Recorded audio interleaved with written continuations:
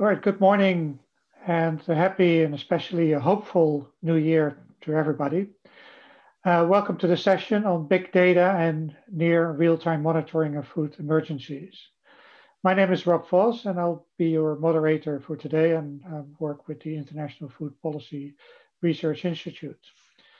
With COVID-19, the appetite for real-time data has only increased. I guess we all have been monitoring the number of cases, deaths, hospitalizations, and what to make of the daily trends regarding the further evolution of the pandemic. With the increasing availability of near real-time high spatial resolution data, much of it free and publicly available, it has sparked a rush of applied economics research looking how to improve the prediction and inference to inform policymakers worldwide. One particular area of need is humanitarian assistance related to food emergencies. Just 2 months ago, last November, FAO, the World Food Programme, warned about imminent famines in 4 countries, Yemen, South Sudan, northeastern Nigeria, and Burkina Faso. 3 of these cases were also on the verge of a famine in 2017. And these warnings, built on early warning systems, can hardly be called real-time monitoring systems as they use complex on-the-ground assessments which take place at best once or twice a year. But the food crisis risk factors are well identified. It's not just sudden shocks like COVID-19, but food crises are closely associated with recurring weather shocks, conflict, food price shocks, and economic disruptions.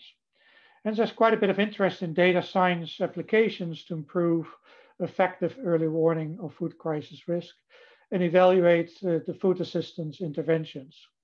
Significant information gaps have long impeded effective humanitarian response to food emergencies. The worst example of that was Somalia in 2011, when a famine was declared only after 250,000 people had already died of hunger. This was in 2011. So the objective of this session is to showcase several research efforts that are currently underway to improve near real-time monitoring of and responses to food emergencies using new data products that are constructed from a range of different types of information, from remote sensing, mobile phone, terrestrial sensors, or GIS platforms, as well as machine learning algorithms. The common objective is to improve the prediction and inference so as to accurately identify and even forecast maybe episodes of acute food insecurity and design and target timely policy responses. These big data advances also offer enhanced potential to undertake large-scale, lower-cost impact evaluation of interventions, especially those characterized by spatial discontinuities.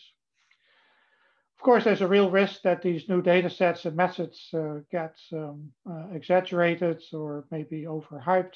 So we have to carefully look at and how we validate the work that we do and to make sure that the data and methodological improvements really serve policy needs as well as our accurate representations of realities.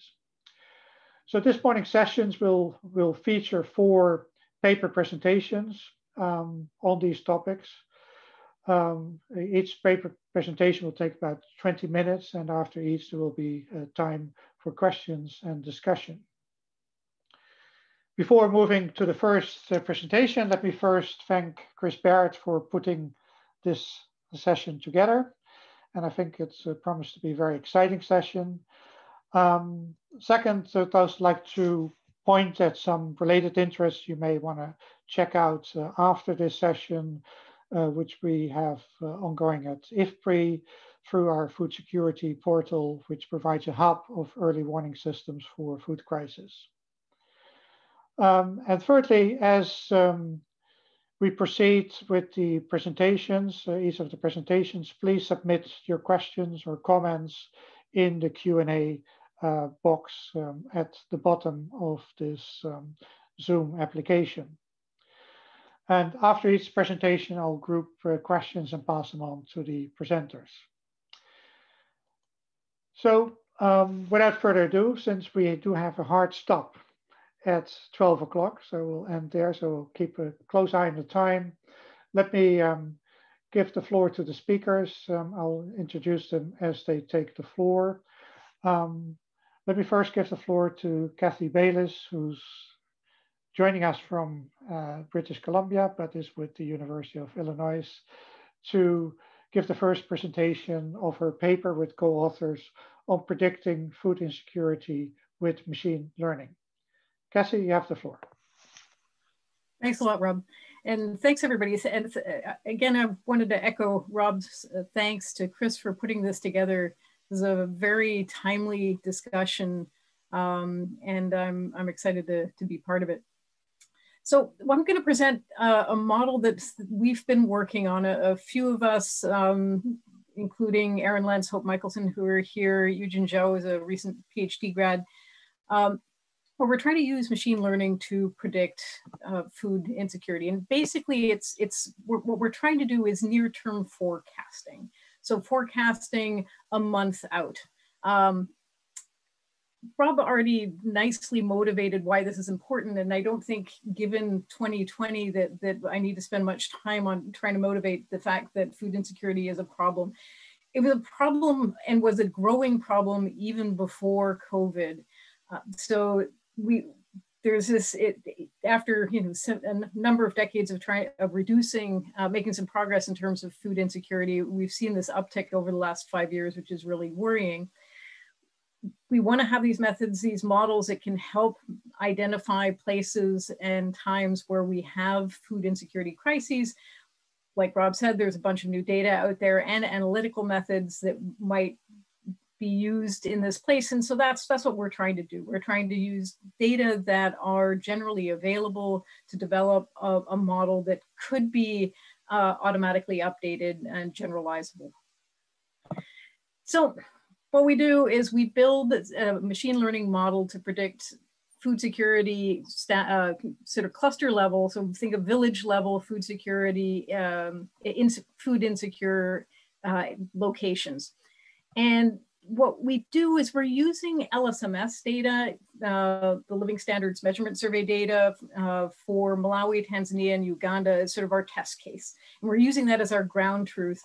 We're taking the 2 prior waves of data to predict the most recent year of data. And again, we're specifically focusing in on trying to predict what we're defining as food insecure villages.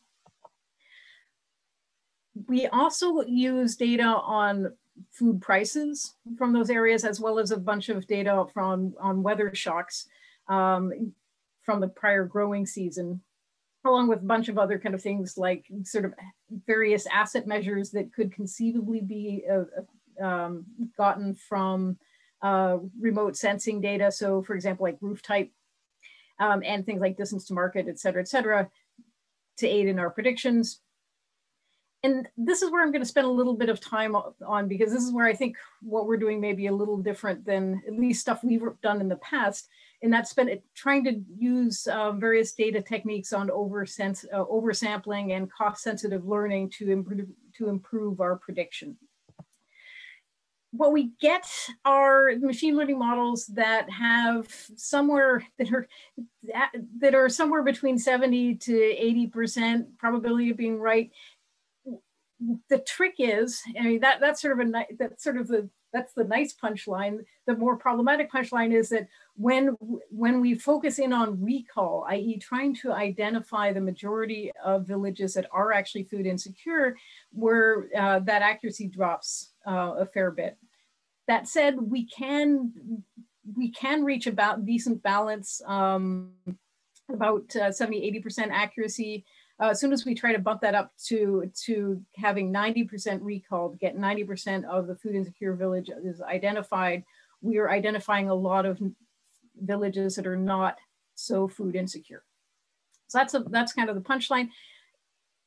We've got this trade-off between recall and precision that could be very problematic in some ways, right? I mean, it is problematic in that we can't say we have a model that gets it all right all the time. However, if that model is being used to target places of concern where, say, a government might go in and try to get more information, maybe having a number of villages that we misidentify as being food insecure that are actually okay may not be as big a problem. And so that's what I'm going to spend a little bit of time kind of thinking through.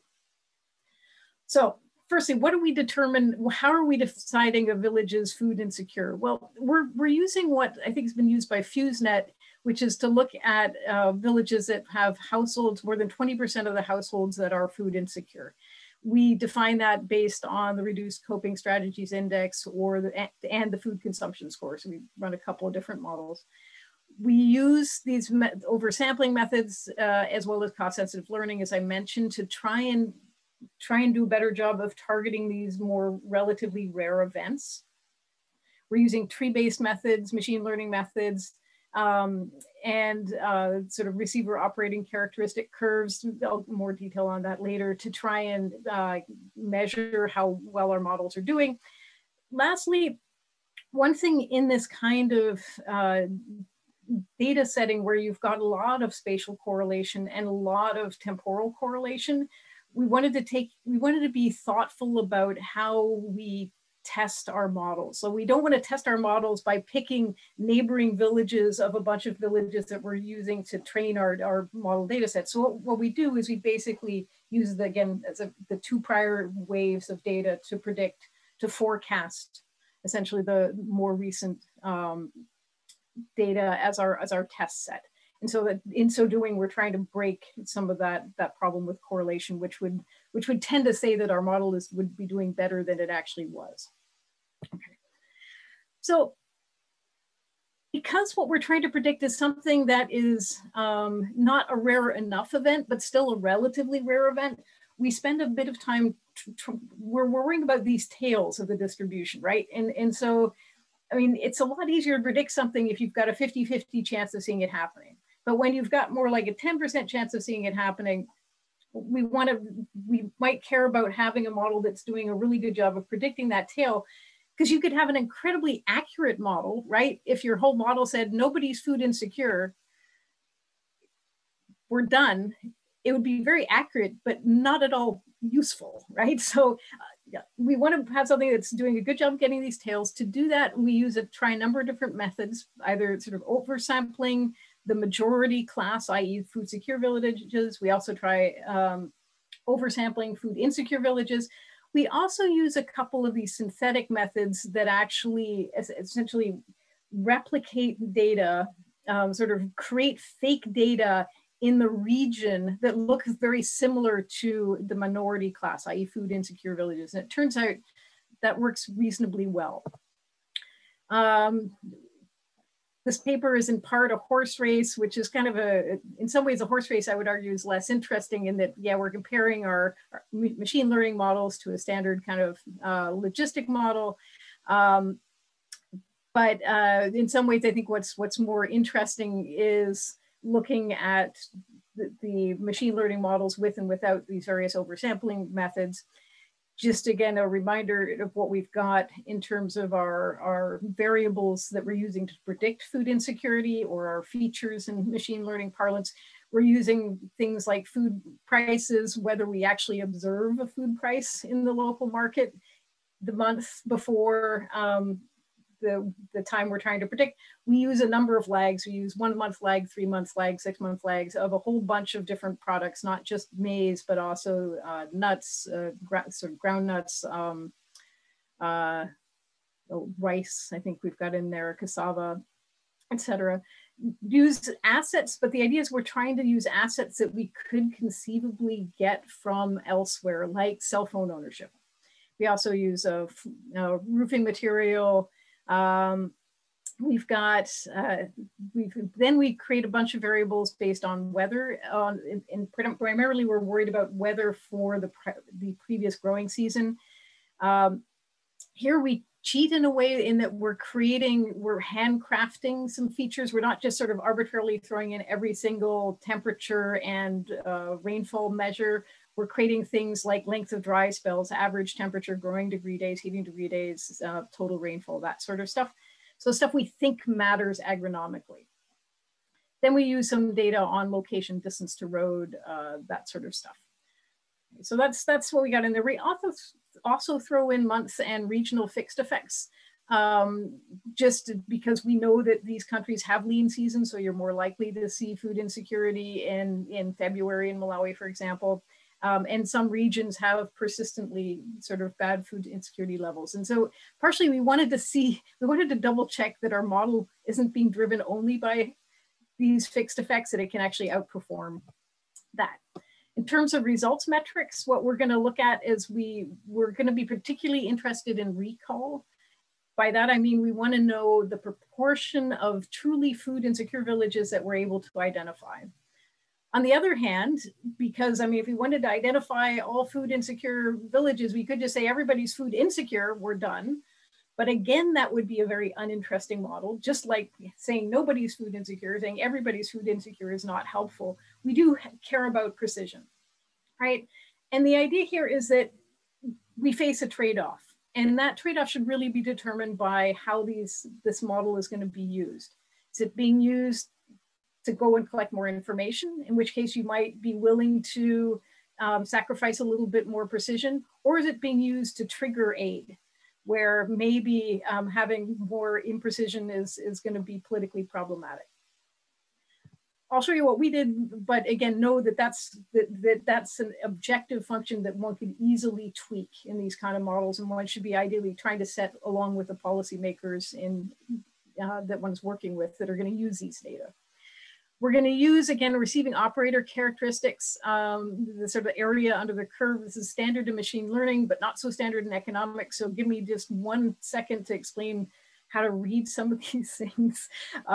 So what the receiver operating characteristic does is it's basically mapping out your true positive rate, sort of what fraction of the food insecure villages are we actually capturing, against the false positive rate, how many food secure villages are we saying are food insecure, as we increase the threshold for determining what's food insecure. So that's what's happening sort of along that as we sort of move up to the northeast in that figure. And a area under the curve of 1 would mean that you basically get fully the 100% sort of true positive rate, no false positive rate, until you basically reach a threshold that says everybody is food insecure. So you have perfect prediction if you've got an area under the curve of 1. If you've got a 0.5, it's basically no better than flipping a coin. And so the bigger than 0.5 you can get, the better your model is doing, in short. Okay. Then what we're going to do is we're going to fix a true positive rate that we care about. So we say we want to have 0.7 of the villages, of the food insecure villages. So 70% of the food insecure villages we want to be sure to identify. And we're going to see, all right, how many false positives are we getting if we fix some kind of recall rate? Okay, and so those are the numbers I'm going to be presenting as our results. The data, again, we're going to use LSMS data. I think everybody's comfortable with that. What's nice is that it's a relatively large N, certainly large N in terms of households, in terms of clusters. So villages, we're talking about somewhere between 200 to 600 per wave. Okay. Results, punchline. So first, and I'm just going to show results from Malawi and Tanzania, not Uganda, just for space. Generally and so the top row there is for the food consumption score metric. The bottom row is for the reduced coping strategies index. In general, our machine learning models are doing better than the simple logistic. Okay, it turns out also our simple logistic is frankly not doing that well at all. So maybe that's not as impressive as you might hope. When we then take the machine learning models and apply some of these oversampling methods, they do even better, which is hopeful. And what's kind of nice is they do better overall, right? So okay, the oversampling seems to work. In table format, what I'm going to show here in terms of these tables is if we fix that recall rate at 70% and then 90%, what do things look like? Well, so Our accuracy is okay. It's maybe not great. It's around, it's in for some models between 50%, above 50%, but other models, it's only for around 20% for the machine learning models. However, once we add in the oversampling, things are doing much better. Again, we're getting much higher accuracy levels for all of those. That said, if you're thinking, but wait, an accuracy level of 50% is not giving me tons of confidence in this model, I totally take your point.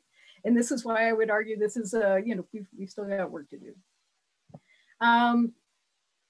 Punchline is machine learning is certainly more accurate than non-machine learning or non-machine learning models for a given recall rate, and oversampling seems to be making it better. When we try to do this again at the 90% recall rate, in general, what was sort of interesting to us is that, again, oversampling seems to help, but the higher recall threshold is not always as costly as we thought it would be. So it's actually not driving up our imprecision. It's not, making it a lot less accurate in most situations. So, okay. Then what I want to spend just the last 2 minutes of time here talking about is that you have 2 more minutes, yes. Oh, okay. So what we have, one big concern about these machine learning models, and particularly in a policy application, is that they are a black box, arguably, right? So you don't want to necessarily say, here, trust this, our magic model, oh please, policymakers, to make these huge humanitarian decisions. You want to have a sense of what's actually driving some of these results. And also from a modeler perspective, you want to kind of make sure that this is making sense, right? So we do a couple of things. One thing is we just took our output and regressed it against month by year and location. For location, we used IPC zones, fixed effects, just to see how much variation those fixed effects were capturing in our model, and whether our model was capturing variation over space and time. So one thing which is kind of comforting is our model did a fair bit, but is picking up a lot more variation than just those kind of two-way fixed effects. The other thing that was comforting is that our model is picking up some variation over time, which has tended to be a problem in some of these machine learning models being used to predict things like poverty, is that they're very good in picking up cross-sectional variation, but less good in predicting sort of variation over time and space. And ours is doing that. That said, it's still picking up a lot more cross-sectional variation than temporal variation, which is a little worrying. Then we use shapely values. What's nice about these is they're model agnostic, so we can run the same sort of interpretation tool regardless of the model that we're looking at. And we just sort of see what variables seem to be explaining our model predictions the most. So, and there are things like growing season rainfalls. This is just for Malawi, but we see similar patterns. We see a lot of weather variables coming in.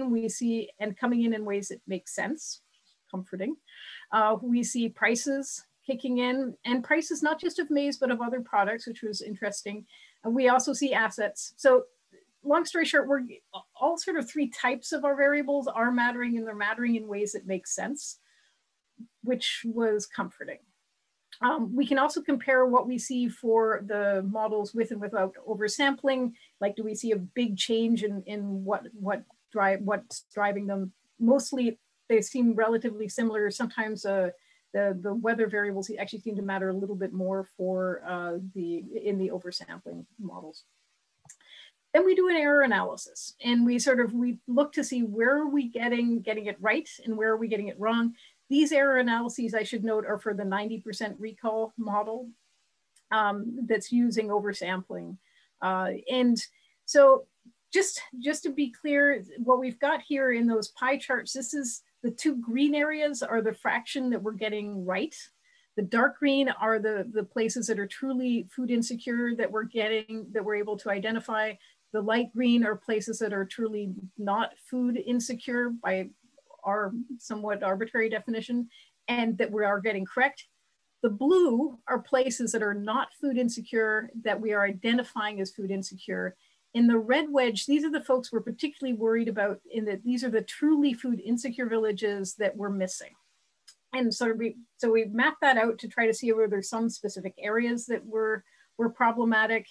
And we see that it doesn't seem to be a strong geographic connection. We also looked urban versus rural. We don't see sort of strong differences in our degree of accuracy across that. And then we also sort of looked at, when we're missing, how far are we missing by? So this is the distribution of households. So this outer ring here represents the distribution of households that are food insecure versus secure in each of those types of villages, right? So our target is picking villages that have more than 20% of households that are food insecure. And so again, that'd be this. Bring it to a close, Kathy. Yep, sorry. So punchline of this is our misses are closer than our hits. So when we're missing villages, we're misidentifying villages as sort of the villages that are truly food secure, and we're calling them food insecure. They aren't as screamingly food secure. They don't have as many households that are very, very, very food secure as those that we're getting. If that makes sense. So summary of results: machine learning models seem to be helping. The oversampling methods seem to be helping. All of our metrics, our indicator variables are making sense in terms of how they're predicting things. Lots of caveats. So I think we have a proof of concept here. It's not perfect by any means, but we've learned a few things. And one of the big things we've learned is that these machine learning models it's very easy, I guess, to figure out, to tune the models based on how these data are going to be used. Are these data being used to target for more information gathering? Are they being used to distribute aid? And that may feed into sort of the exact target you're trying to meet with these models, and the sort of the weight you put on recall versus precision. The other thing that's really important, and I think everybody here probably knows this, is actually spending some time trying to do a check into interpretability of these models and see, are we getting things right in some places and not in others? What do the errors look like? That's it. Thanks, Rob. Thanks, Kathy. It is very fascinating research that you're doing. In the meantime, we have one question in the Q&A box, so if others want to add to it, let me first raise that question and then add two of my own to it, so to get things started. So the question was in the chat box from Anna Georgieva, is, could you explain what the red and blue dots in the Shapley value chart mean? So that would be the first question. My two questions are, first, can you say a bit more about your dependent variable? Because you seem to be referring to a binary variable, whether people or villages are food insecure or not. Of course, in the early warning systems, they use degrees of food insecurity in different scales. So does that matter for your outcomes and degree of precision? I think it's rather important whether it's just food insecure or different degrees of needs for food assistance, as the food agencies define it. And my second question is about the endogenous policy responses, right? So if this is to serve an early warning system, then basically when you foresee that there might be a famine or a severe food insecurity situation, then the troops are being called in from WFP or from other organizations to provide food aid and to attenuate the situation. So if you want to predict a food crisis of that kind, you may have an endogeneity problem, right? You may not be able to predict it. If your model is good as an early warning system, then you always get it wrong, right? So that's what I would say. So question here, Maurice, is how would you take account of this, the policy and endogeneity, which didn't seem to be in your specification? Okay, 3 questions. Back to you. Great, thanks, Rob. Anna, firstly, lovely to see you online. And apologies for flying by those maps. So the blue dots were our misses. Those are the locations that are food secure, and I'll get to Rob's question about what we mean by that in just a second, that we're identifying as food insecure, versus the green dots are ones we're getting right. Light green dots are places that are basically food secure that we're identifying as food secure. Dark green are food insecure that we're identifying as food insecure. And what we're using, again, is we're using a binary cutoff to say where we're trying to target villages with more than 20% of the households that are food insecure.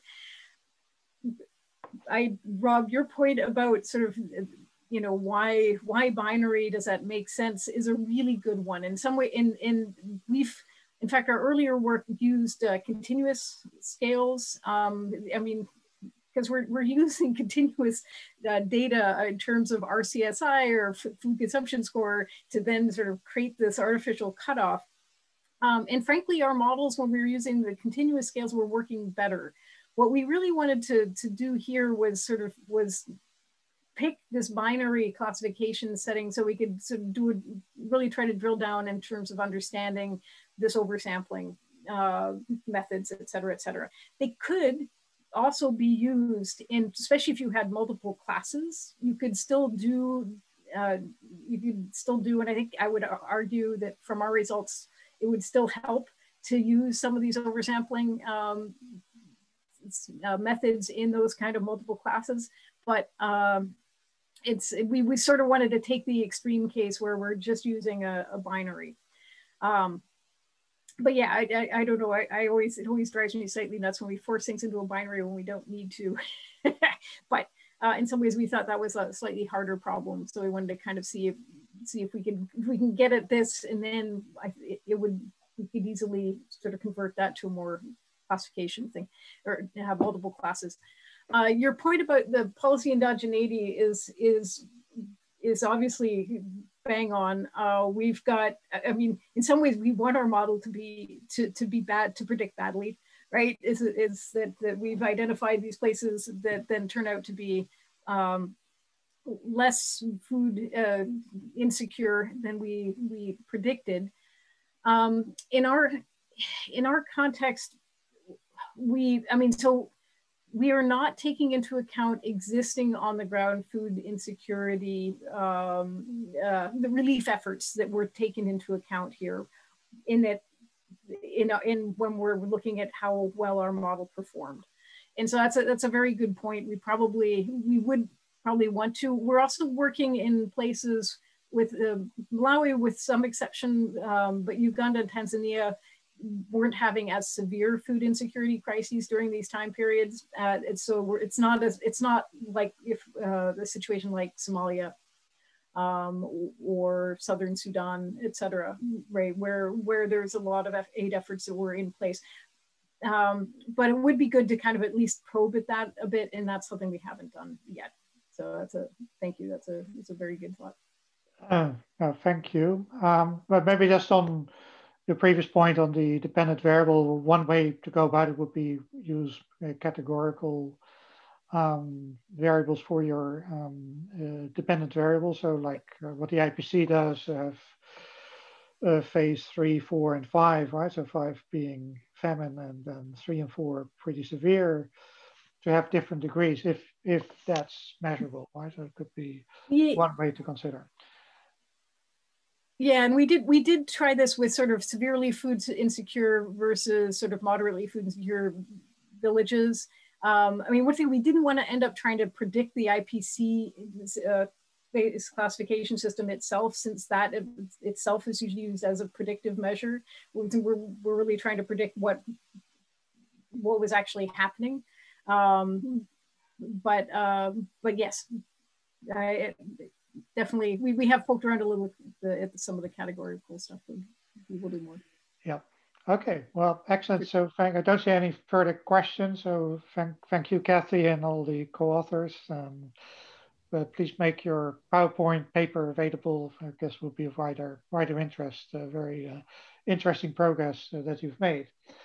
Well, we'll take these issues further on with the next presentation, which is on forecasting correlated poverty and malnutrition indicators for targeting, monitoring, and evaluation purposes. And again, a multi-authored paper, but the presentation will be done by Lyndon McBride of St. Mary's College. Lyndon, you have the floor. Hi, good morning. Thank you. And I want to thank you, Rob, for chairing the session, and Chris for organizing. And thank you, Kathy, for an excellent paper that actually serves as a great counterexample of what I'm going to be talking about in this paper. Everything you've done is very thoughtful in terms of the purpose and use case of your machine learning informed model. This paper is forecasting poverty and malnutrition for early warning, targeting, monitoring, and evaluation. And this is joint work with within the context of a larger project. So I have an excellent team of co-authors here, two of whom are in this session, Chris and Yan. And I'll be reporting within the context of this paper on some of our joint work, which is led by Chris Brown. And then I believe that Yan will be reporting on work completed by a subset of this team in her session. Oh, there we go. All right, I want to begin with some lessons that are made deeply salient by the events of 2020. And that is that emergencies can arise quickly, and that they affect their greatest devastation on communities that are already vulnerable. For agencies to respond to these rapidly emerging emergencies and to reach the most vulnerable populations, they need information, data, and models that help them identify those groups and also anticipate the emergency and the consequences of the emergency. However, significant information gaps exist and impede efficient and effective humanitarian response.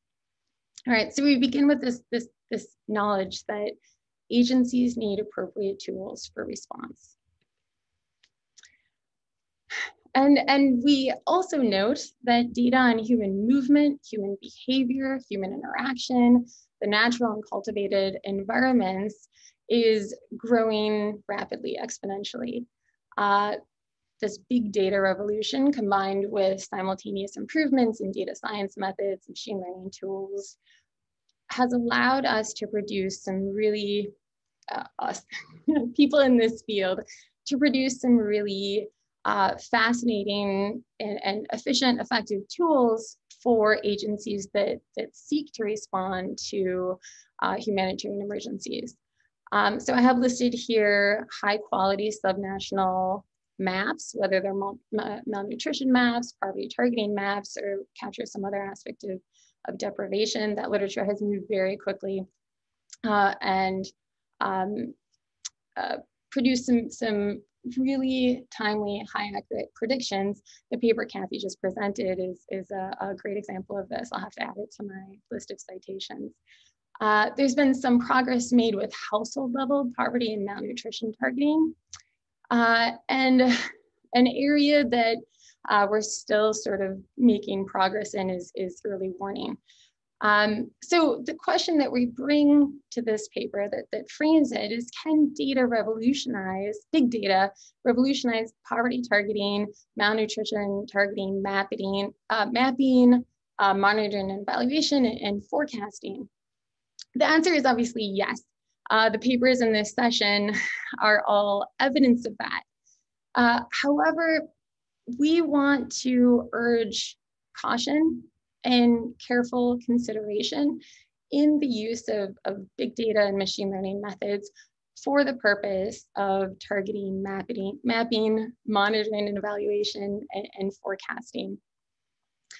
For example, there are serious trade-offs between asset-based models that are informed by the theory of asset dynamics and poverty traps, versus those that simply use the most predictive feature set available in the data. An asset-based model is going to better identify the long-term or chronic poor, whereas a model based on the most predictive feature set is going to better identify the current poor.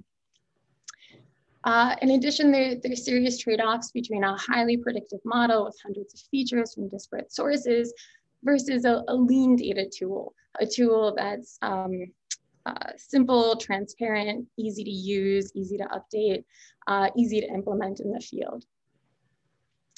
Now, with this audience, I know that I'm preaching to the choir. Again, the paper Kathy just presented is an excellent example of a team of researchers carefully, thoughtfully thinking about the purpose, the use case, the intention, the policy implications, policy use of a model from the beginning to the end.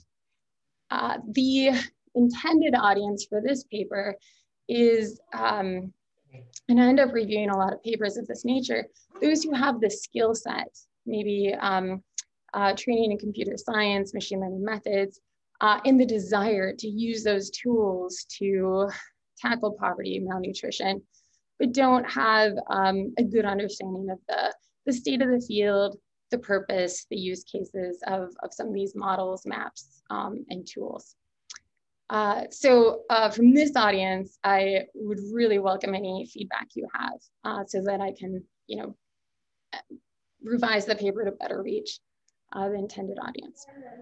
All right, so some of the questions we hope that model developers were asked is, what type of deprivation is being mapped, targeted, monitored, or forecasted? Is it chronic poverty? Is it current poverty? Is it chronic food insecurity? Is it current food insecurity? What is the time horizon for the model? Are you predicting out of sample in the next period? Are you predicting out of sample in the next county? How transparent or accessible does the final model need to be? Some agencies do not like to work with black box methods. Some tools are just infeasible to implement in the field. How onerous is the data collection and curation task? Highly predictive model that draws on data from many different sources may be very difficult to maintain and update. So our overall message in this paper is that one needs to fit tools to tasks to best meet the purpose, needs, and use cases of a given agency. The outline of the talk is going to involve walking through some of these tensions or trade-offs between different tools and tasks. So first I'm going to talk about targeting versus mapping, then current versus chronic states of deprivation, then static versus dynamic models, and then I'll close with some comments about data needs, data challenges moving forward. Under each of these sections, I'm going to talk a little bit about the innovations, recent innovations, some of the challenges and some of the frontiers within each of these fields, within each of these tasks. All right, the first distinction is between targeting and mapping. So targeting tools tend to parameterize a tool for targeting and the monitoring and evaluation of households. There tends to be a flow measure on the left-hand side and stock measures on the right-hand side, such as household level assets or characteristics. Mapping tends to estimate spatial distribution of deprivation for targeting, monitoring, evaluation of geographic areas or aggregate households at some level of aggregation. Now, obviously, these are not hard and fast lines. Targeting tools can be used for, mapping can be used for targeting, and even vice versa. But in general, targeting identifies poor or malnourished people, while mapping identifies poor or malnourished places. The trend in targeting, the emerging trend, is to use this scorecard approach, which is to say, using machine learning or some other method to identify a small set of household characteristics or assets that can then parameterize that small set of household assets or characteristics, and then apply that tool out in the field for, again, rapid targeting or monitoring and evaluation purposes. This was popularized as the scorecard approach by Mark Schreiner, and has been really advanced by Kirschgar and co-authors such as Beas et al. Kirschgar and Beas produced these really nice lean data models that, again, are really easy to implement in the field. They use just 8 to 10 assets or household characteristics. They're very transparent, very simple. Another important innovation in this field is the use of high frequency data where available. And this is something I'll talk about further when I talk about dynamic models and data. The more high frequency data we have, the more we can do here. And then a very recent innovation by Alton Dag and co-authors is using data that's already held by government sources on vulnerable populations to implement, not just develop, but implement a poverty targeting tool. So they demonstrate that data held by the Lebanese government on Syrian refugees allows them to target households with the same type of accuracy one would get with a proxy means test targeting tool that went, household to household. This is a really valuable innovation because implementation is one of the challenges of a household level targeting tool. Mapping innovations have come, I think, along much more rapidly than have targeting innovations. And this is in large part due to the data. For household level poverty targeting, we generally need data with which to ground truth, parameterize the model, and household level data just lags behind a number of these other really exciting big data sources. So the trend here is combining different data inputs using transfer learning, convolutional neural networks, or other ML methods, or other methods we've recently decided on machine learning methods like elastic nets, to estimate measures of deprivation at local levels, increasingly granular geographic levels. Some of the really valuable innovations in this field are the use of cell data records, the use of nightlights, daytime satellite imagery, NDVI, or other types of remotely sensed data. The combination of data sources, targeting not just asset poverty, but multidimensional poverty indices. Using open source data as opposed to proprietary data or data that's not generally accessible to the general public. And then most recently, the joint work that I'm doing with this team of researchers led by Christopher Brown, using multivariate prediction of correlated outcomes. So harnessing the dependency between, say, malnutrition and poverty to improve the prediction of each of these outcomes. Some of the frontiers in both targeting and mapping include better targeting the multi-dimensional nature of deprivation. Head et al. 2017 show that some of these really exciting mapping tools that have been used by, for example, Jean et al. And Ye et al. To identify households that fall below acid index or poverty index don't work quite as readily when trying to predict malnutrition, whether it's wasting, stunting, or BMI. An additional frontier, and Kathy's paper tackles this really well using the oversampling strategy, is predicting these low probability outcomes or alternatively noisy outcomes. And oversampling is a great strategy for that, and this is the first targeting paper I've seen that does that, so fantastic. Yeah, addressing some of the limitations of the available data.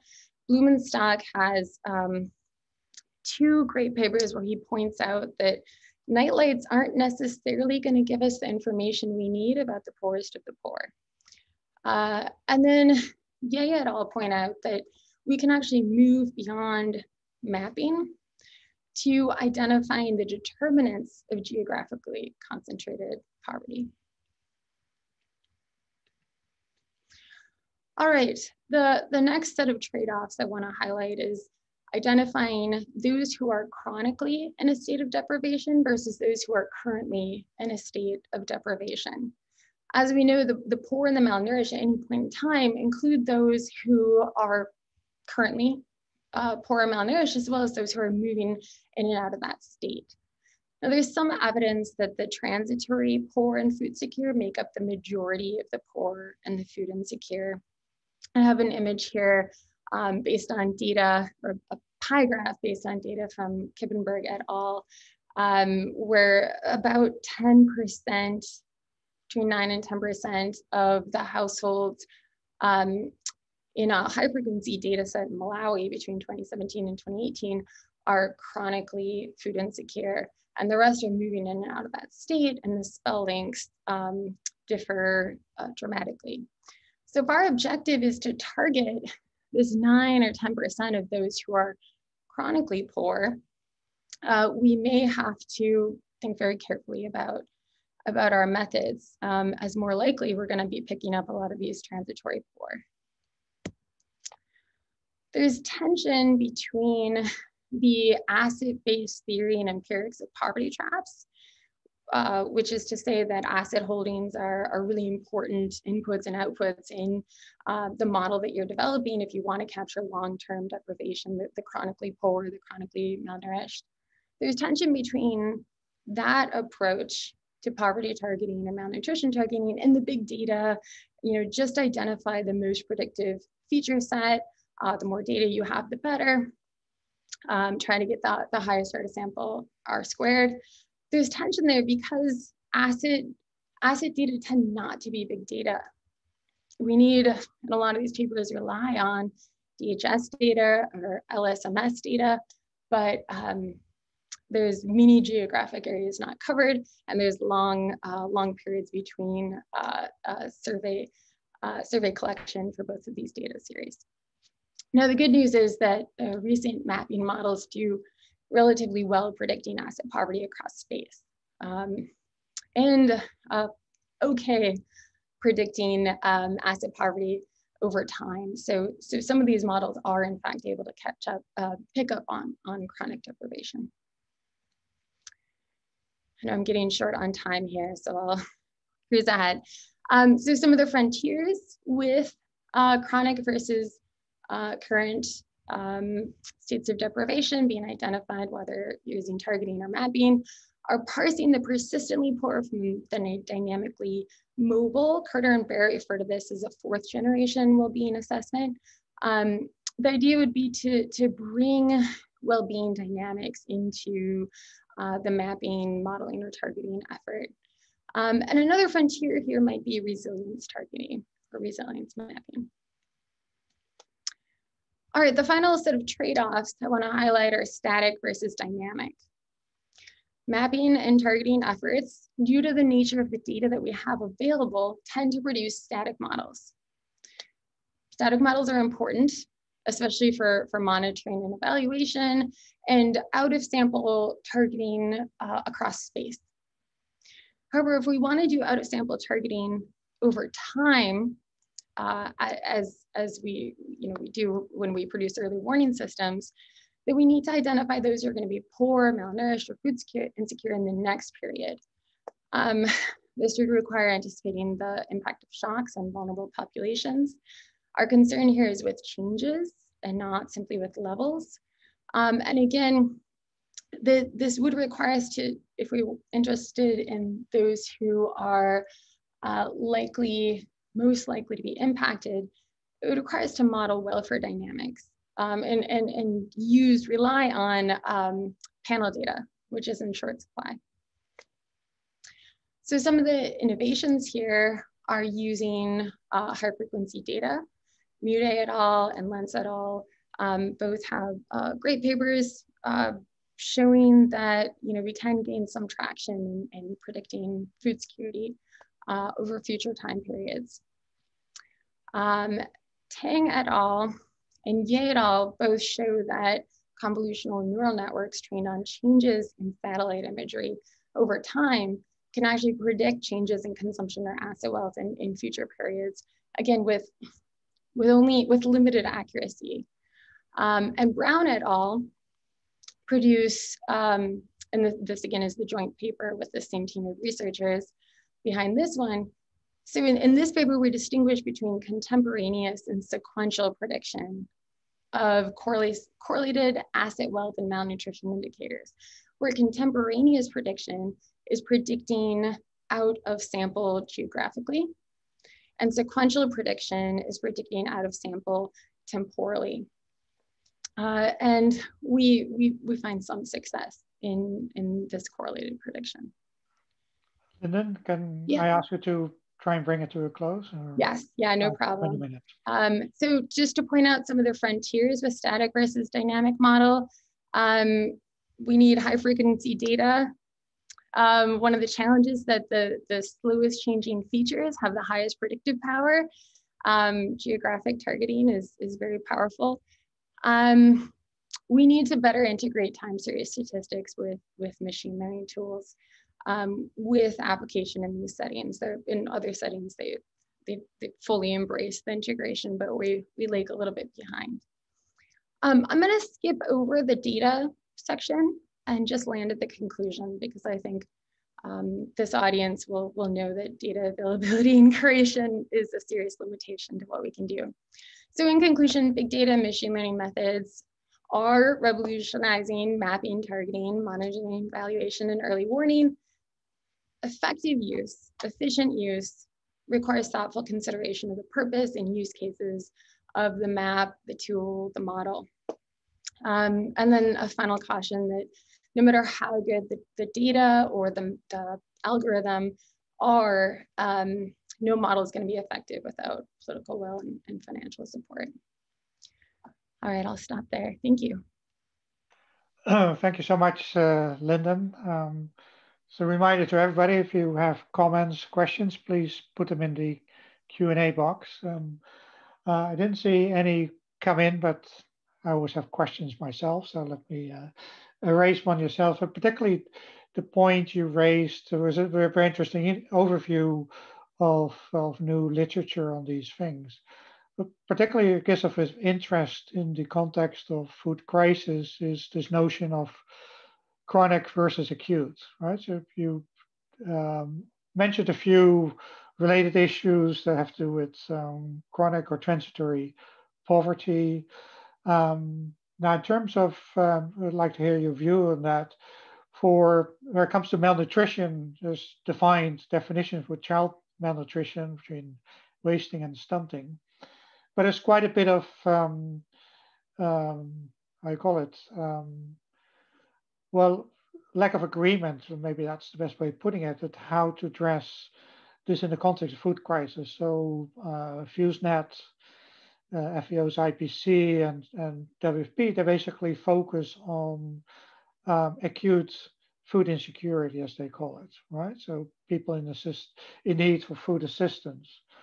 But how that relates to chronic food insecurity, which typically is captured by FAO's food insecurity indicators, that's sort of a distinct area of analysis. So in terms of your overview, so how would you approach and bring those, potentially bring those elements together, and particularly look at, well, whether people have short spells of acute food insecurity, what it means for chronic food insecurity?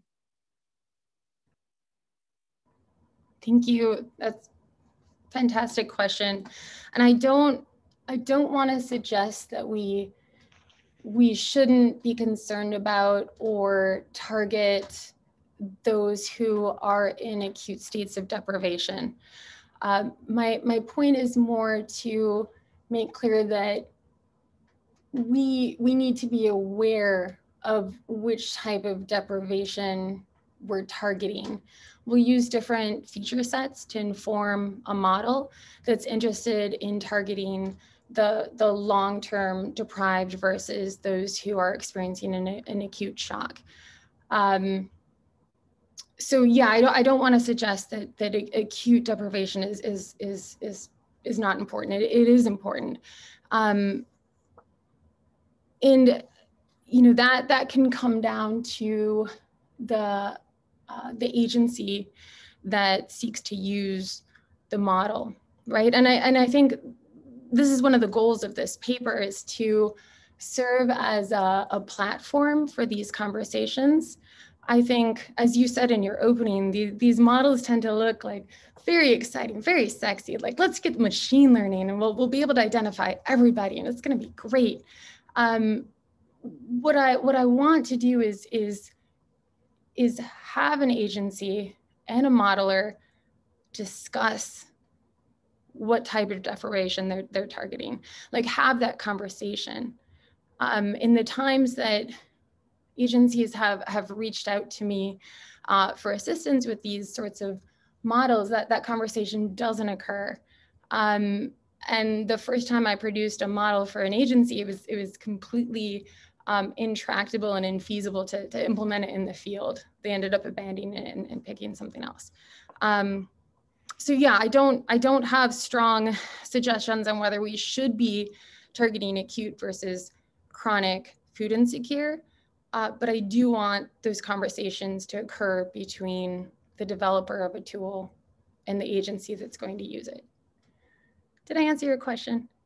Well, but that's in a way, but I think it's something people to think about, right? There's also a problem of policymakers and donor agencies. So they think they try to align sort of the humanitarian assistance part, which basically is focused on acute, with a more developmental approach, which would be more focused on chronic conditions, right, and addressing vulnerabilities. So in the malnutrition literature, that would be so aligning what's the importance, what's the weight you should give on the humanitarian part, and how you align it with the interventions that are more developmental, right? So I think if that's why I mentioned it, so bridging that or making more properly that connection, I think that would be of great help to a lot of the making community. I think Kathy put it so well when she talked about the objective function of the agency that's going to use the model. Yeah, and that objective function could include political economy concerns that are way beyond the conception of the model developer, right? A lot of these lean data tools for targeting of a social safety net, they need to only have 6 or 7 assets, and the parameter weightings need to be transparent. Otherwise, there's there's protests. People get angry that there's some totally opaque model guiding who gets benefits or services. So yeah, but great questions, and I'll try to be more careful about that trade-off in the paper. Thank you. Okay, well, thanks, Lyndon. And we're now in the time to move to the next presentation, but thanks for this great overview, and hopefully also you can share the paper or the presentation with everybody here as well. Let's now move to another related topic, and that's with a very exciting title: Digital Breadcrumbs and Dietary Diversity. Travis Livert will give the presentation of University of California at Davis with several of his co-authors. Travis, you have the floor. Thank you. Thank you, Rob. It's a pleasure to be part of a session on this topic, which as both Kathy and Lyndon have said, it's an exciting time for this kind of topic, and trying to kind of figure out how far we can push these novel data sources. Both Oscar and Josh, I see among the participants here today, my co-authors. So let me jump in here just to describe that what I'll be presenting actually is a bit certainly complementary to what both Kathy and Lyndon have shared, but taking kind of a different, a bit of a different angle on the problem. So the opportunity, the research opportunity I'll be describing here came up, it emerged from kind of a long-standing collaboration we've had in Haiti with the dominant mobile network operator in that market, and a program, a unconditional cash transfer program led by the World Food Program. And essentially what they did this was sort of after we had been collaborating with Digicel for a number of years. The WFP launched a cash transfer in response to a severe drought that affected many parts of rural Haiti. And the thing that was novel that sort of presented this opportunity, it was completely unplanned on our part, but in conversations with our Digicel colleagues, we learned that that WFP was going to be making these transfers through the mobile money platform that this mobile network operator maintains. And so that led us to sort of think about how we could take advantage of this transfer program, and to try to better figure out, to sort of test the limits of these call detail record based wealth prediction methods. And what we really wanted to, so this is where you'll see the angle here, the motivation is a little bit different. What we wanted to do is to see if we started with a conventional regression discontinuity evaluation to evaluate the effect of this program, of this transfer on household food security outcomes. If we could approximate that same evaluation based on predicted food consumption outcomes using these call detail records. So I mentioned that the program, which I'll just say something about very briefly, the program was in response to a 2014-15 drought, fairly significant transfer. It was designed to be 3 consecutive months of $50 payment per household per month, and also, you know, a fairly large number of beneficiaries for a country the size of Haiti. There were a lot of complications with this, not least the kind of the distribution through Moncash, through the mobile money platform, which required, in many cases, required the distribution of new SIM cards to the beneficiary households. So the one key to what I'll share today is the targeting strategy that WFP used. So they had a 3-tiered targeting for this transfer. So first, as you see on the map to the left, was identifying rural areas that were heavily hit, impacted by the drought. And then within those areas, they did, Lyndon actually set the stage here well, they used this scorecard targeting to first kind of define a list of potential beneficiaries in collaboration with local officials, and then using the scorecard with a cutoff of kind of degree of food insecurity or vulnerability to determine the set of beneficiaries. So the final beneficiaries were the ones that survived these kind of 3 tiers. So to give you an overview of what we do in the paper and the preview of the results. So first is this kind of traditional, conventional regression discontinuity, where we take food security outcomes and this running variable, which is the scorecard from the survey, to evaluate the impact of the transfers on these food security outcomes. Right? And there we see, so this is good in the sense that we have a benchmark that we can aim for. So we do see that this program, this EMOT program, this emergency transfer, increased food security based on the regression discontinuity approach, increased food security, increased dietary diversity of food consumption, and reduced the cereal share of calories. Okay. Then everything you see below is sort of the apparatus we put in place to try to replicate using predicted food security outcomes predictions based on the call detail records. And that includes the kind of the data that we have based on this collaboration that we have with the mobile network operator, the features that Kathy mentioned, I think sort of generating features, and then using machine learning methods to try to fit them, fit a model that predicts these food consumption outcomes. Okay. So there, you know, a lot more sort of worrisome in a sense is that even the best model that we can come up with, we can generate using this approach, has very little or no predictive power in these food security outcomes. And then finally, you know, if the model, not surprisingly, if the models aren't predictive, then it becomes really difficult to kind of approximate the regression discontinuity based impact evaluation. Okay, so let me now kind of back up and kind of walk through that a little bit more systematically. I mentioned in terms of data sources, I mentioned the data coming from the WFP, the scorecard.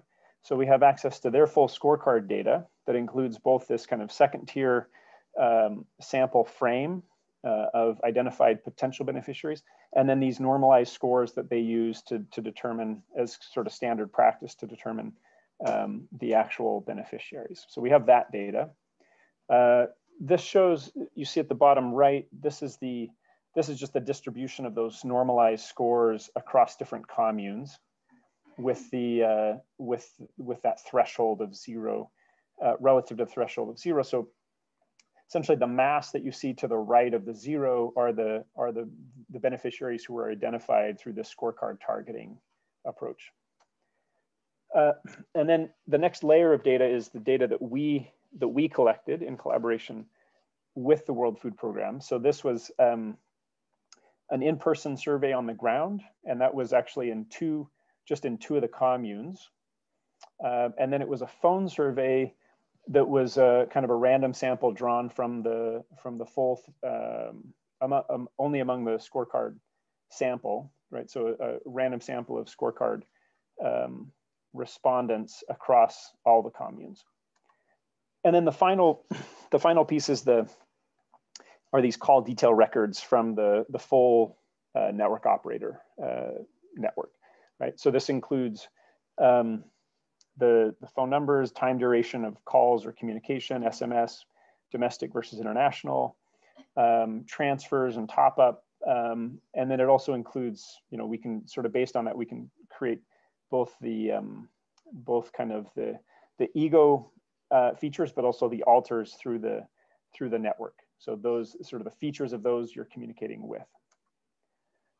Okay, so the outcomes that we're most interested in here are outcomes that we inherit from WFP. So these are their standard indices: food consumption scores, dietary diversity, coping strategy index, which we already seen, and food consumption. Okay, so we can compare.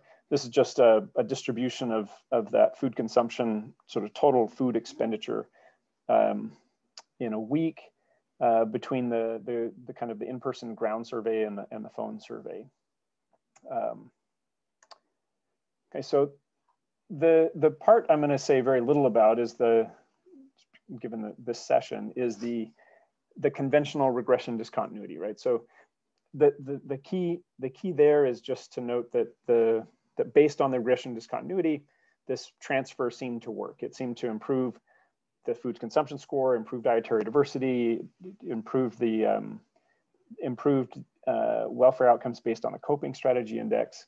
Okay, so we see that, and we just sort of take that as given. Okay, so that's as much as I'll say on that, since the purpose is really to sort of test the limits of these call detail record-based predictions. And so let me just pause to say, this is to kind of reinforce what we've already heard, that there are a variety of kind of encouraging signs here about the potential of these CDRs to provide signal about household level welfare. So Josh has really done, you know, great work in this area, kind of testing the limits of CDRs the sort of classic piece that got everyone really excited about this work was the case of Rwanda in his science paper, which really shows some pretty promising results for using these kinds of data to construct these maps. Okay. A little bit closer to kind of what we're doing, there's a paper shortly after that uses and kind of not household level, but sort of aggregates household level data to these kind of survey areas in Central Africa, and there find a correlation. Go back here. So a correlation, I think, correlation of almost 0.9 between the kind of the variables they construct from the CDRs and food expenditure. Okay. So there's at least grounds for thinking about these CDRs having real signal and predictive power. One thing that Lyndon mentioned, I'll just kind of pick up on here. One of the things here that we knew from the outset was going to be challenging, and it was great to have Josh kind of be part of this discussion from early on, was there's a big difference between picking up sort of level differences from one place to another and picking up changes in these welfare outcomes. And so if you kind of think about what we're trying to do here is really focused on detecting changes over a matter of months that might be in sort of the research design attributable to the transfer. Right? So that's sort of a higher order research problem, and in that sense, we're sort of asking a lot of the CDRs that we're using in this case.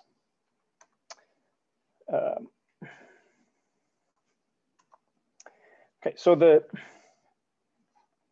data, this is just sort of showing the maps that of these layers of data that we'll be using here. So the ground survey, you'll see focused in these two communes. The phone survey sort of populating a lot of the other places that were not captured in the in-person survey, and then the scorecard survey to the far right. That's sort of the geographic distribution of the scorecard respondents. Okay. So the feature automation or the feature extraction, I won't go into much detail on, but suffice it to say that we sort of tried a variety of standard techniques to kind of extract a number of features from the data. This includes the alter features, that is the kind of the features of those who are in a given individual's network. And then we also try as an alternative Bandicoot. So here are the features, hundreds of different features depending on the time window and correlation among them. So I won't go into great detail here, because the point is really sort of how we end up using those features. So the features here you see, if we take them in isolation and just look at all the features that we generate and each of their independent predictive power for these outcomes of interest, we see these are distributions that are centered on 0 and range from 0.01 to -0.01. I mean, the R squares here are essentially 0, right? So there's very little to no predictive power for the individual features that we generate relative to these food consumption outcomes. Okay, and we can sort of, no matter what you do there, you don't get really much of an improvement at all anywhere. Nothing certainly to get too excited about on the individual predictive power. So that now using a lasso model with cross-validation, we can sort of do a more sophisticated test of sort of what kind of signal there might be, kind of extracting the signal from these features, and they're tiny improvement, but really the kind of the core problem here is that these CDRs just seem to lack this kind of signal you would need to pick up changes in food consumption, right? So it's sort of too demanding a task, expecting too much or demanding too much of these CDRs, and there's just not a whole lot that you can kind of squeeze out, no matter how you kind of frame the problem or do the machine learning. So obviously, when you can't predict, not surprisingly, when you can't predict those food consumption outcomes, you know, there's no way you're going to replicate per the original kind of research objective. There's no way you can replicate that regression discontinuity impact impact estimate, which is sort of, so we can quickly sort of show that, right? You're not going to be able to recover the impact evaluation. More interesting for the purposes of this session, I think, is to kind of do the postmortem here and think a little bit harder about where things are going awry, what we're missing. So in the last few minutes here, I want to just kind of touch on some of these. So first, these known sources of noise. These are things that, you know, in the data, we know that there were sort of features of the program that introduced additional sources of noise. There were, I mean, Haiti is a noisy place to work, so there's always some source of noise, and one of those happened to be Hurricane Matthew that sort of came around the time of this work. But the kind of the upshot there is that even when we do what we can to kind of restrict our sample and avoid those known sources of noise, you know, very little improvement, right? So those don't seem to be, certainly they matter, but they aren't first order in as far as explanations to the limitations here. The second potential explanation here is that these call detail records just are not correlated with food consumption, the outcomes that we're looking at. So that raises a couple of questions, right? So one is that maybe predicting stocks is just easier than flows, right? So predicting assets or wealth easier than predicting kind of weekly or monthly consumption flows. Another question is whether these CDRs or these features predict any household outcome. And the third is there any relationship between the transfers and network activity, right? Which is sort of the basis, that would be the basis for any changes in those features. And the answers to those, and we'll go into a little bit more detail on these answers, but you know, probably is easier. It's not something we can show with great precision, easier to predict stocks than flows. Do our CDR based features predict anything? Well, not really, not at the household level. And then that last one, yes, we do see network activity changing as a result of the transfers. So we can kind of start to see where things may break down.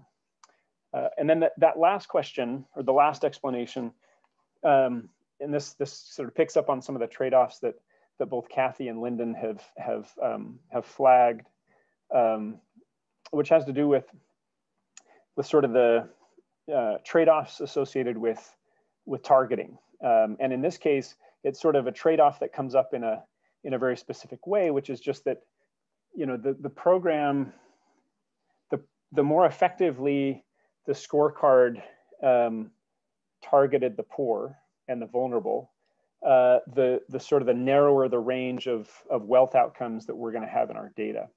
And so this is almost surely the case, and sort of what we think is probably the primary culprit to sort of the poor performance or poor predictive power of these CDR features.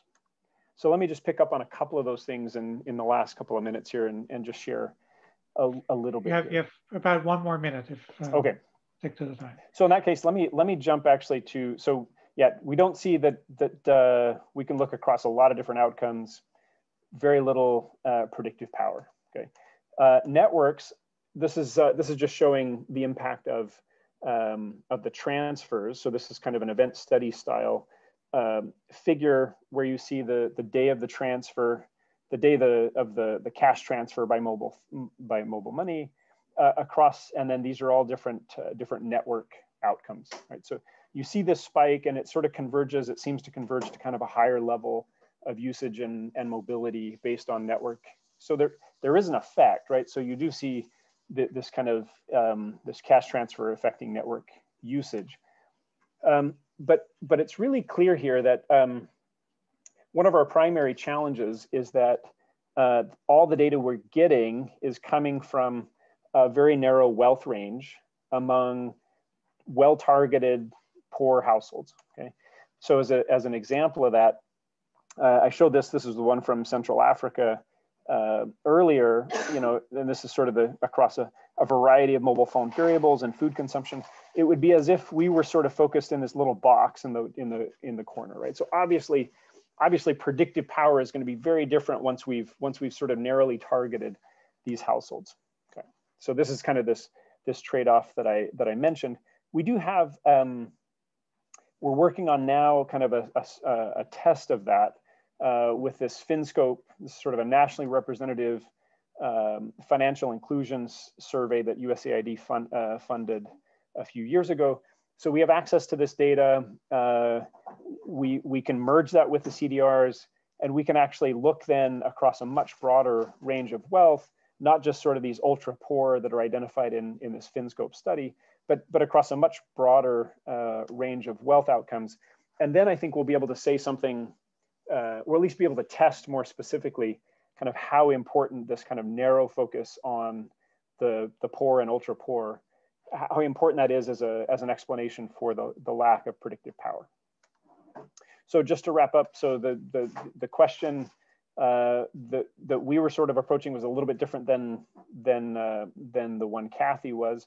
Although, as I said, sort of a higher order question that maybe was pushing the specific source of big data a little bit further than they have been in the past. And targeting in this case, I think the effectiveness of the targeting actually sort of undermines our ability to actually predict these outcomes in a way that would allow you to do something like impact evaluation on the basis of these data. So it does raise, and I'll just end with these 2 points. It does raise sort of an interesting question about kind of the level of resolution, spatial and temporal resolution that is sort of well suited for these kinds of data. And you could certainly imagine some, if the point was impact evaluation, there's certainly some interventions that would be well suited, but the kinds of very sort of narrowly targeted, household level targeted interventions are going to be tough if your ability to predict is actually, it requires some sort of range over the wealth outcomes. So I'll end there. Thanks very much, Travis. It's interesting stuff. Also, even though your predictive power didn't prove so high, it gives very important lessons, I think, also to the other papers that we've seen so far. Maybe also for lack of questions in the Q&A box, maybe starting from the last point you raised here, first is to what extent, since you looked at the impact of the cash transfer program, whether the influence of other interventions matter for the outcomes that you see, right? I'm not sure how well you could control for these or not, but they seem to matter. And the related questions on the targeting itself is, well, one thing is the data that you could collect from the beneficiaries. Another thing is how well the program effectively was targeted, right? To begin with, in terms of inclusion and exclusion errors that typically have with any cash transfer program. So did you have any prior information about that that might also influence the outcomes of the model or the testing that you did with the impacts of the cash transfer program? Yeah, good questions. So just a couple of reflections that I think are sort of related reflections. One is in this context, I mentioned Hurricane Matthew. You know, in this context, to your first question about kind of other interventions, and actually I'll sort of take that in a slightly different direction, because I think one of the real promises if it was possible to do the kind of CDR-based impact evaluation that we kind of set out to test, one of the real advantages of that is that it would allow you to really look at some of the heterogeneous effects that might be where you might have kind of mediating interventions or policies that are specific to some regions. You could sort of look across, the entire all the different communes that were targeted in the program, and you could look at sort of these intermediating or mediating kind of factors that shape the kind of the effectiveness of the transfer on outcomes that you care about. So the one that I mentioned, Hurricane Matthew, that's one that we've done a little bit of work on, because I think that would, that's a case where with a traditional survey-based approach, you're actually pretty limited on what you can do ex post. It's just luck of the draw, depending on how many observations from your sample are represented in these affected areas. A CDR-based approach would give you, so this is just sort of saying, like, it's easy to get excited about what you could do with a CDR-based impact evaluation model, because you could sort of zoom in on either regions that were affected by another shock, and you look at the interaction effect. You could look at places that were affected by alternative interventions, policies, programs, and you could actually do a lot to try to unpack these sort of interaction effects. I'll end there. I know that we're sort of short on time.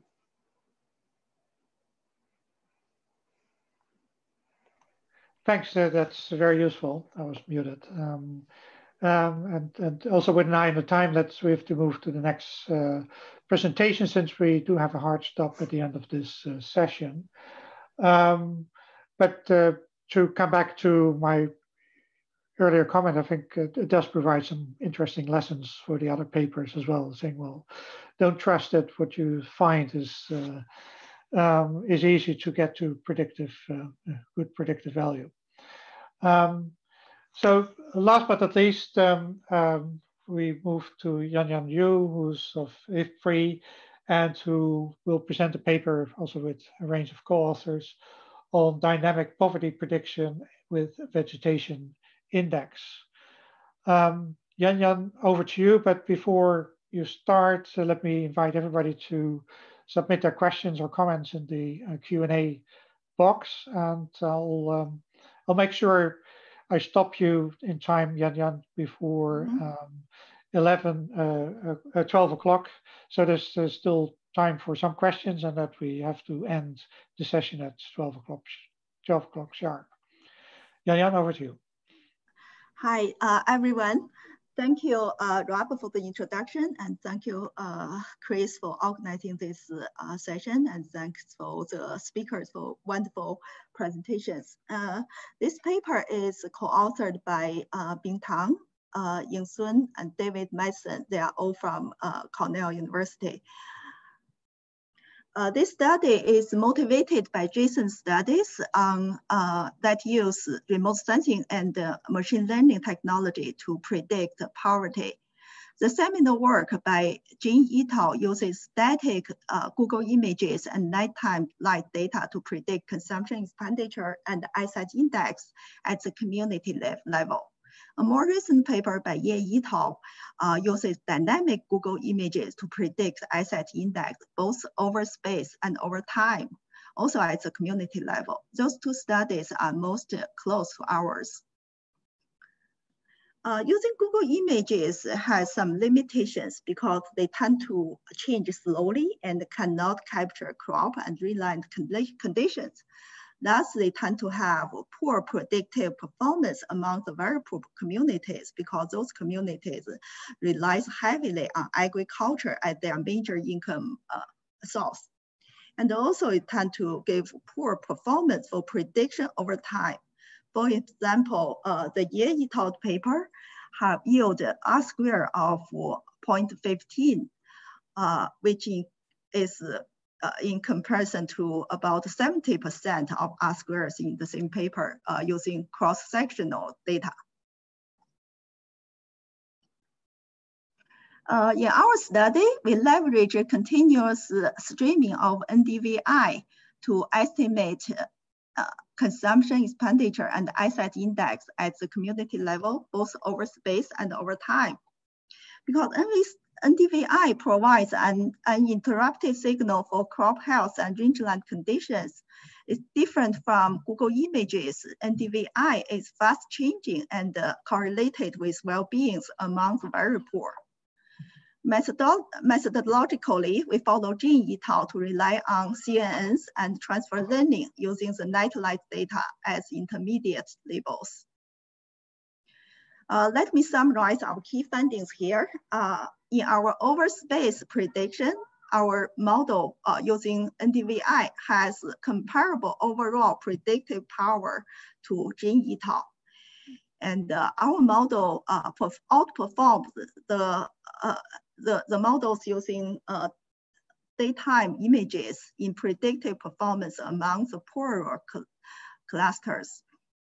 In our exercise using doing overtime prediction, we predict consumption expenditure for an out of sample period in Uganda and found that NDVI can effectively detect consumption variation over time among the poor communities.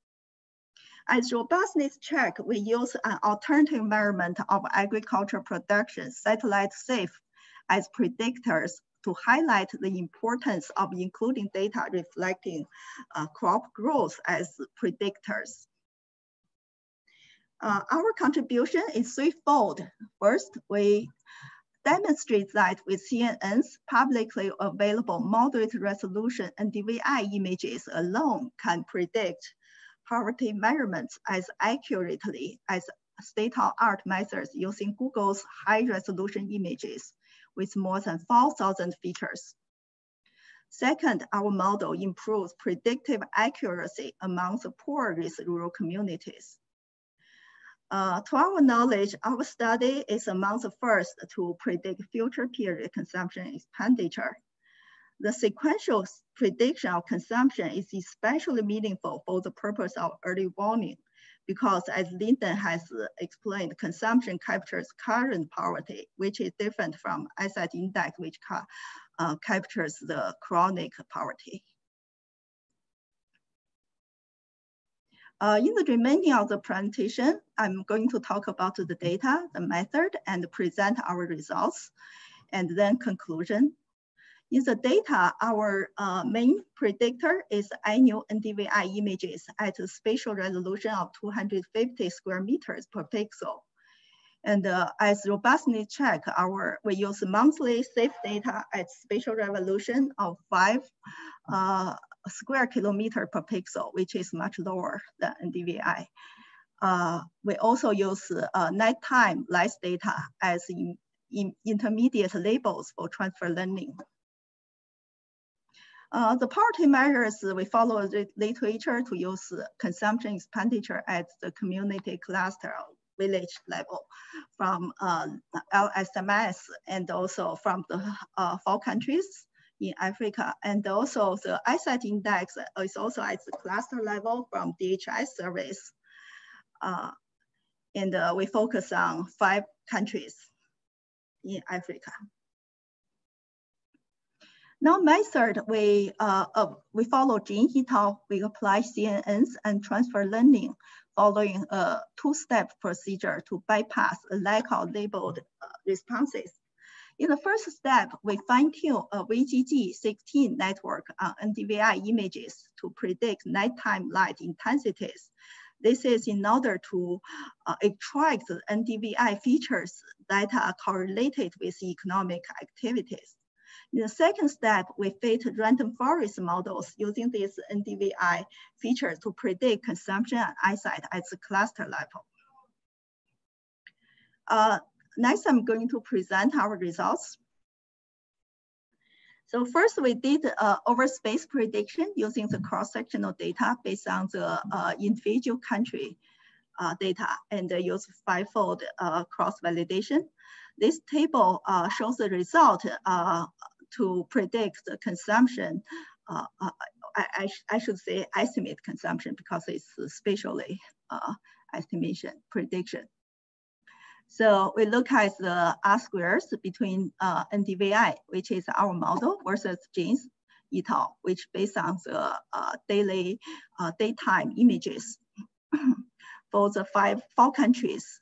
And for our NDVI model, we have slightly lower R-squares for Malawi and Nigeria than Jin et al. However, for Tanzania and Uganda, we have slightly higher R-squares. And when we look at the eyesight, still we reported R-squares for our NDVI model and GINS model for the 5 countries. And for 2 countries, Malawi and Rwanda, our estimation model has lower R-squares, and but for the other 3 countries, our model has higher R-squares than GINS models. So overall, the predictive power is comparable between the 2 methods. Next, still cross-sectional analysis, and we try to look at the predictive performance by poverty level.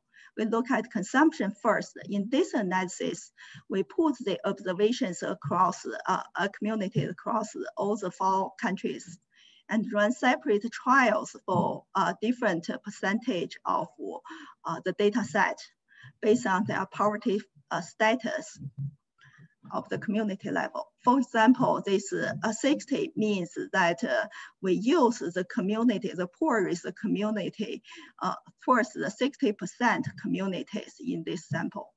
And so those captures a poor community, and here is 100. That means we use all the sample, all the communities here. And we can see that our R-squares, sorry, I forgot to mention that the green curve represent our model's prediction. And the orange curve represents GINS model, and the blue curve is night lights. We can see that using those poorer communities, our predictive power is higher than GINS, and even more higher than the nightlight predictions. Now we move to look at eyesight. And we put all the data from DHS using the same strategy to use different data sets based on the poverty status. We can see that over the whole sample size distribution, our NDVI model based method has higher predictive power than the other 2 methods, especially among, this is especially true among those poor communities. Our NDVI model has much higher R-squares, almost more than double than GINS et al. Based on the Google images. And not surprisingly, we can see that the nightlight almost have no predictive power over the poor communities.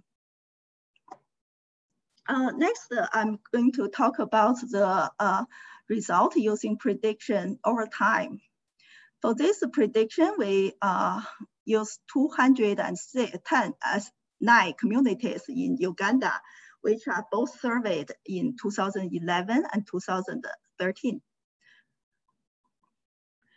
We first basically use 2011 NDVI features to train the random forest model and test this model using the updated data, NDVI data in 2013. This figure plots the NDVI measurement for Uganda from 2007 to 2014, sorry. And we know that in 2011 and 2012, there is a severe drought in East Africa, and these are picked up by the NDVI features. The results are presented in this figure. We look at the consumption, and the upper figure. So the x-axis in here is the community index. We rank the communities based on their consumption levels in 2011 from 0 to 209. Actually, the vertical index, vertical axis is consumption. So here we use the orange line shows the actual consumption level in 2011 by each community. And also the column, the green columns represents the ground truth consumption level based on survey data in 2013. And the blue curves are the predictions. Yeah, so we can see that the changes between the 2011 and 2013, which are more obvious over those poor communities. In 2011 is a severe drought year. The consumption levels is generally lower than the actual consumption in 2013. And NDVI can capture those changes over time. And here in the lower panel of this figure, we look at RMSE, the error, prediction error, using the naive prediction and our prediction. The naive prediction, basically, we are using the 2011 consumption to predict the 2013 prediction. And the blue line is our prediction. We can see that over those poor communities, our prediction is performed much better than the naive prediction. And it's interesting that in the whole overall sample, our prediction is just similar to the naive prediction. So this figure basically suggests that this strength of using NDVI is mostly among the poor communities. As for many, in many cases, our policy makers trying to target those poor communities. So it's quite useful to for using this series. And our next analysis is robustness check using SAFE. SAFE is an independent alternative measures of agriculture production. So in this analysis, we use 20% poor risk community in those 4 countries and using 60 months SAFE features. And among the poor communities, we can see SAFE shows higher R-squares than Jin et al. And now we look at the asset. Sorry, I forgot to mention this one. We look at consumption. And this we look at asset. So the left part of this shows the R-squares, and the right figure shows RMSE. And here the horizontal axis shows like a percentage sample poor risk population, poor risk community used in this sample.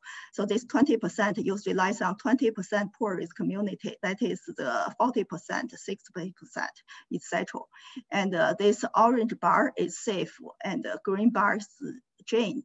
And nightlight is represented by this blue columns. We can see that among those poor communities, sample with poor communities, SAFE outperform genes and nightlights. And similar here, it has smaller, lower predictive power, errors in this among the poor communities. Remember that our SAFE is based on very high, very low spatial resolution and only 6 features. So this result confirms the importance to capture agriculture production as predictors. Now conclusion.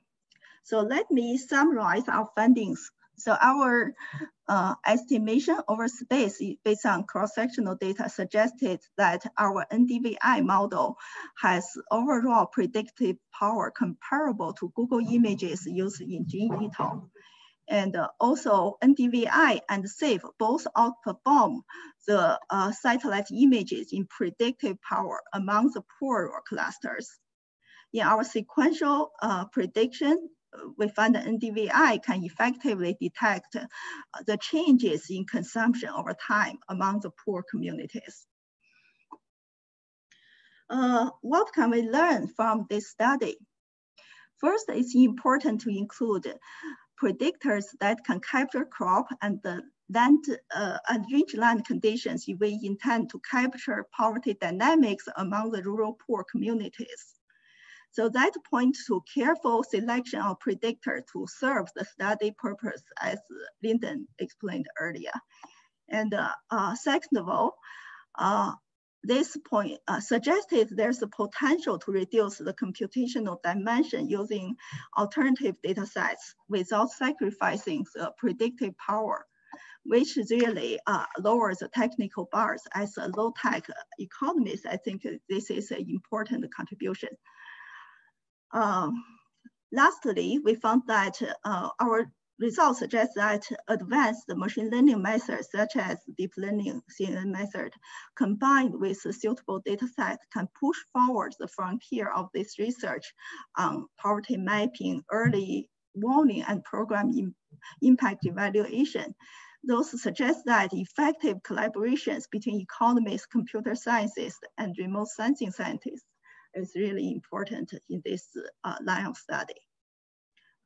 That's all. Thank you very much. Thank you so much, Yan, and again, a very fascinating paper that actually ends very upbeat, I would say, in terms of how to move forward with this. We have a bit less than 10 minutes left to end this session. Let me just raise one question to you in terms of your findings and how to move forward. So, so you find some better predictive power of your model compared to the other. So the key question there is first, to what extent does your model replicate the other models, and you just add the NDVI variable and SIF variables to it, or do they differ also in different ways? And second question is, in terms of predictive power, what we're looking at, is this just in terms of degree of correlation that we're predicting, or can you also say, since consumption, poverty are explained by multiple factors, so to what extent is the model that underlines your prediction actually also causal model that explains the outcome variable? Or should we just looking at the degree of correlation that you're actually measuring as compared to the other studies? So let me address your first question. It's about, so we basically replicate James et al.'s paper, but we didn't use the Google images. We use SAFE and NDVI, because SAFE and NDVI are much smaller, because the Google images used by Jane has more than 4,000 features. So its computational dimension is much higher than our study. We basically showing that if we rely on much smaller data and less demanding technology, we can do as well as the high dimension with high demanding models presented by James, which highlights the importance to choose the suitable data sets. And your second question about causality. For this study, I think it's machine learning and prediction are not very good as address causality. And we actually only look at the one series, NDVI, and one series for SAFE to look at correlation and how well we can predict the outcome variables by different among different populations, and we use different ways to represent it. We use R-squares, RMSE, and also we look at the recalls and the precisions as in Casey's paper, but I didn't present it, the result here. Right, now thanks, that's very clear. But I guess that also then guess for next step in the research agenda, right? As to come to truly predictive models, you would also like to see the causality, because that's also for early warning systems that also lead to early action would require that kind of insight. But thanks very much. That's very interesting. I don't see any open questions at this point. So as if we're short in time anyway, so let me bring this session to a close. First, let me thank all the panelists and their co-authors for very exciting papers. I think we'll see this will be an exciting area of research moving forward, making use of these methodologies. In this particular types of application, it's of direct policy relevance, I would say. But having said that, also from the presentations and a little bit of the discussion we've had, we need quite a bit of more work along these lines, right? To come to ways that we can really come to real-time monitoring with the predictive value we would like to see. But I guess also taking note of a comment I made earlier on, that you want your prediction to be wrong when if you're predicting a crisis, right? So, or particularly if it's a famine, you don't want to. If there's a famine, we're too late, right? Then we've have failed both as researchers and as policymakers. But that said, I think that this very exciting work moving forward, and a lot more needs to be done. Hopefully also this leads to quite a bit more collaborative work on this front. So let me also thank the participants that have been staying online. There's a fairly large group of people that followed the entire session. And let me also ask all of you to share your presentations and your papers if you already have completed them. Not sure what's the best way, but maybe if you send them to me, then people can send me a message to r.vos@cgir.org, and then I'll share it with the others. And in the meantime, I'll find another way for you to share the papers with everybody else. So with that, again, thanks to all of you. Thanks to Chris Barrett for setting this up and putting this in place. And hopefully, if we resume next year, we have further progress on this work. Thanks, Rob. Yep. Okay, thank you. Yep. Thank you all. Bye.